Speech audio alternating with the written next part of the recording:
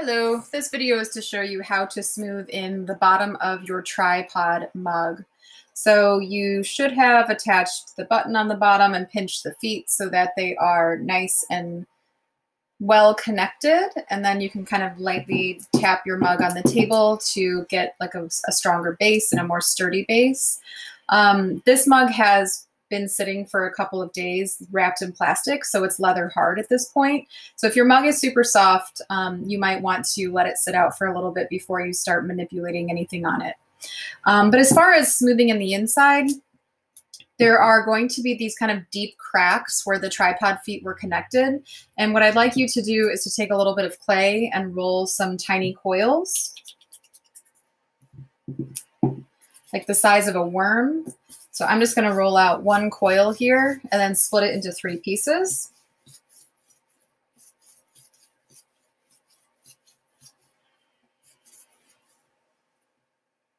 Okay, so there's my 3 pieces.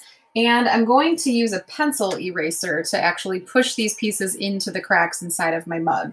If you don't have a pencil eraser, you can just use the bottom of anything to do this.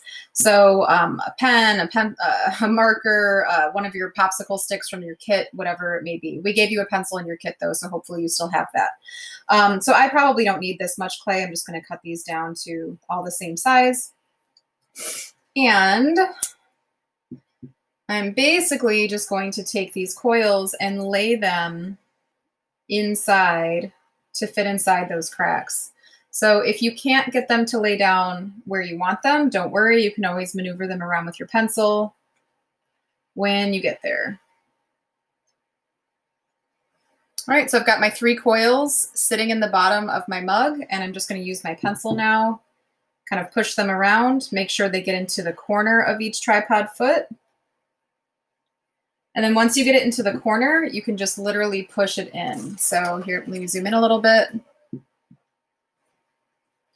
I'm going to push this coil into the corner of that tripod foot.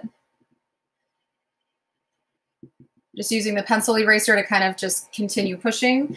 And then I'm going to push this coil into that foot. Fill in that gap in the corner. And then I'm going to push this coil into the last foot. All right, so I have a little excess clay, but that's really no big deal. The base of these mugs are pretty hollow because of the tripod feet. So if you have extra clay that overlaps, just squish it all together in the bottom there. Okay. And then once it feels like it's pretty well connected, you can just go in with your eraser again and smooth it. So before I was like tapping it, and now I'm just going to use my eraser to smooth it. And it doesn't need to be perfectly smooth, but try to get it as smooth as you can get so that you don't have any big ridges in the bottom of your tripod mug. Okay.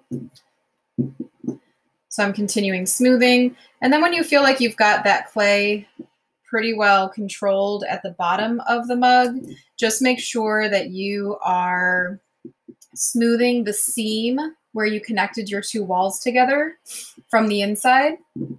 And you are pinching and smoothing the rim. So those are the last things you want to do before you attach your handle. And if any extra clay comes off on your eraser, just pick it off, set it aside, and keep going. So I'm just trying to smooth in the base a little bit more. I had a lot of clay down there. It's looking pretty good. Decently smooth. And now I want to worry about the seam. So I've actually already smoothed my seam, but it could use a little bit more. I can see it. Let's see if I can focus on that. I can see it on the inside right here. So again, I'm going to use my pencil eraser or my craft stick. So you can use the, your popsicle stick as well to go in and smooth up the seam on the inside.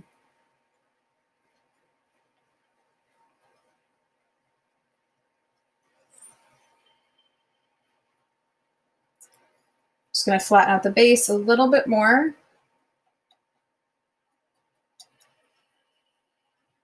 All right, so my seam is smooth on the inside. And then remember, the last thing you want to do before you attach the handle is to work on the rim. So the rim, you just need to pinch and then use your fingers to smooth. So pinch it so that it has a smaller opening, or I'm sorry, a smaller like thickness. You don't want it to be so thick. You want it to be easy to drink out of. And then I'm going to use my fingers to smooth it back out. My mug has gotten a little too leather hard because I let it set out during a class period. So at this point, I don't really have the best example to show you, but I am working on smoothing that rim and pinching it.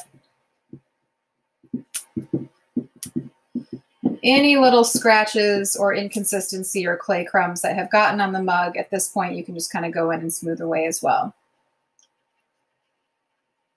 All right, so my rim looks good, my base looks good, the seams look good, and everything feels like I'm ready for my handle. I'm gonna wrap this tight until I'm able to put my handle on. All right, keep it wrapped as tight as you can. All right, bye, thank you.